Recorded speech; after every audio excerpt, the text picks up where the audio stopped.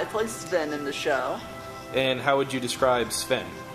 He doesn't like to be in everyone's business. He hears it through the grapevine, and Lloyd asked him to marry him to help him out, and he doesn't do it because he's a loyal person to his wife, and just doesn't want to get involved in other people's business. Grooms is going to be here at Studio 321 at the first weekend of March. It's about this army dude, Raymond, is married to a woman he's never met back home to help Lloyd out because he thinks the family's very, very rich, and come to find out they're not.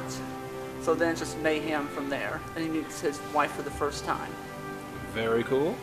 And what can the audience expect from the show? The audience, slapstick comedy, kind of like the Three Stooges almost. We're going back and doing a little stuff from then.